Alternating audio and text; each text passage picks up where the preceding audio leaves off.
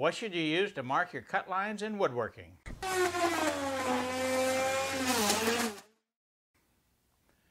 Hola, woodworkers. Paul Carlson here, small workshop guy.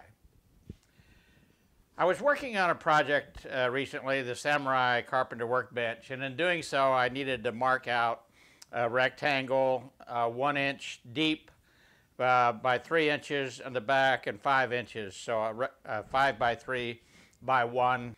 I marked it out on the wrong side. I caught it just in time because I always stop. That's why I'm the world's slowest woodworker. I always stop before I do a cut and I do a quick review of what am I going to do and am I doing it in the right place. I almost cut the wrong side of my workbench. Wouldn't have been the end of the world because it would be underneath, but I would know it's there and that would bother me. So what I do when I mark lines is I generally use a mechanical pencil with a 0.5 millimeter lead so I can use my Incra.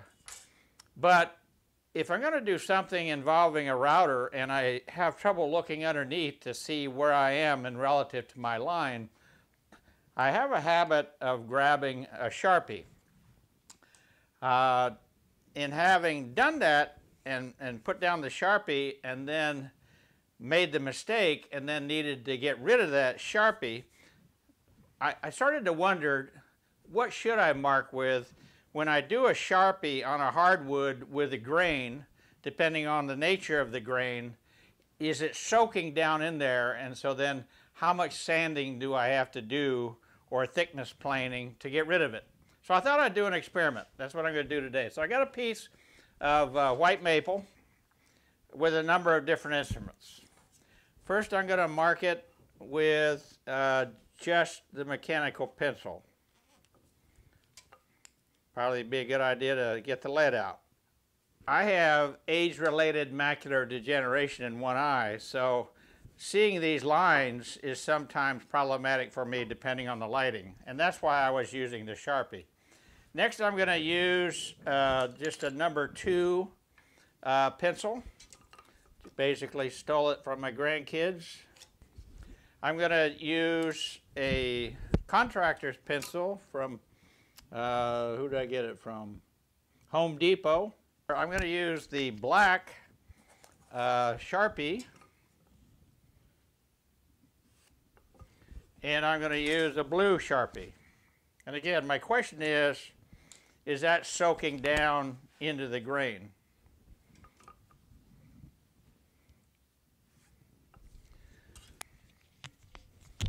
Again, what is it I'm after?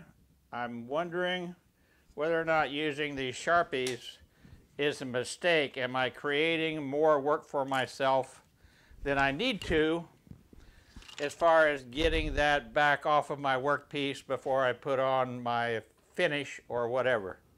So now to test this, I'm going to run the sander for a while just on top of all of those with equal pressure and see in what order they erase. First of all, let me tell you that I've got 100 grit on the sandpaper.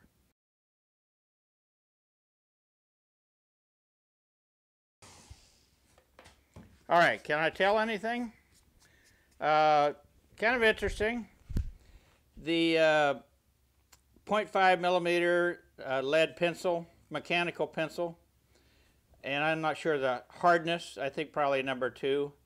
That line is still fairly predominantly there. The number 2 lead pencil is still a little bit there.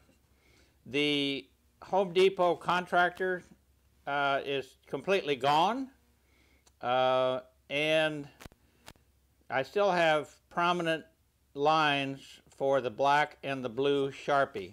So obviously they are sinking further down into the board. So let's do a little bit more.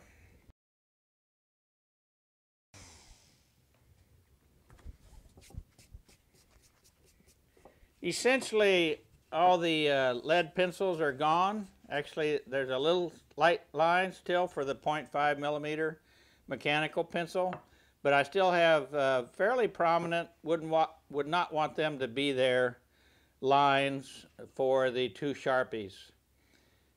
My conclusion, I'm going to, when possible, I might mark with the contractor's pencil, although when I need a nice sharp line, I'll use my mechanical pencil with a 0.5 for my Incra and so forth, but I will no longer use permanent marker black or blue Sharpie. Small Workshop Guy, signing off.